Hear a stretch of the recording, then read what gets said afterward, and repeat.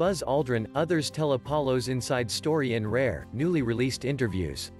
For the first time, PBS has released rare interviews with the team of astronauts and NASA personnel who brought America to the moon in the 1960s, including one of the first people to walk on the lunar surface. The newly released footage was filmed during production of the 1998 documentary To the Moon, which discussed the space race between the United States and the Soviet Union that drove the push to land the first humans on the moon. The highlight of the archive is an interview with Buzz Aldrin, who became the second person to walk on the moon 50 years ago this July 20th. The whole archive, which is available at americanarchive.org, includes raw interviews with many key figures from the Apollo program and from the space industry in 1998. From the Apollo program, the archive includes conversations with Jim Lovell, who flew around the moon during Apollo 8 and Apollo 13, Farouk El-Baz, a lunar scientist for the Apollo program, and former NASA flight director Gene Kranz.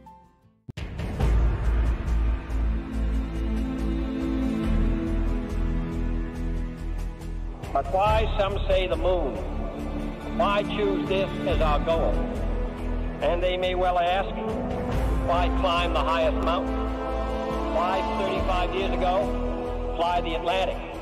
Why does Rice play Texas? We choose to go to the moon. We choose to go to the moon.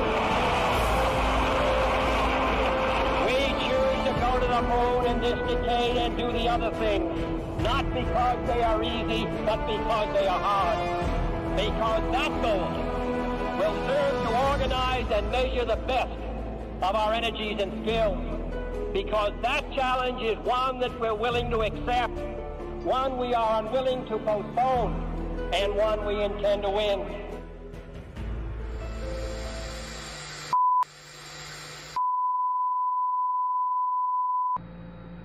I'm going to step off the limb now.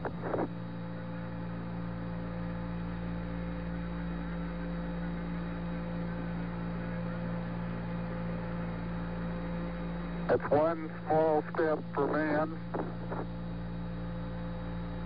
one giant leap for mankind.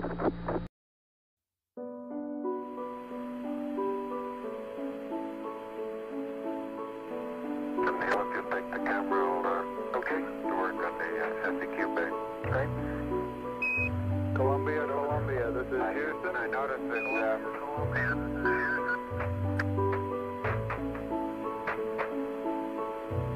Go ahead, bud. Okay. Try to get some closer pictures of that, Ron.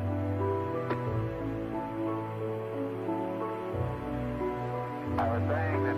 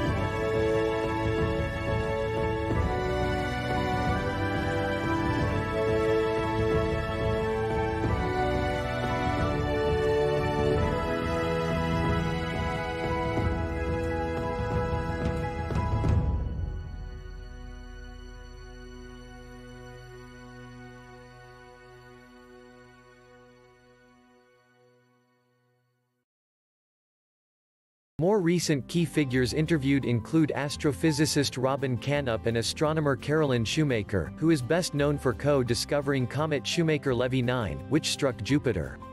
These interviews feature first-hand perspectives from many of the scientists involved in the Apollo 11 mission, relating the technical, political and emotional intricacies of an epic journey, PBS said in a statement.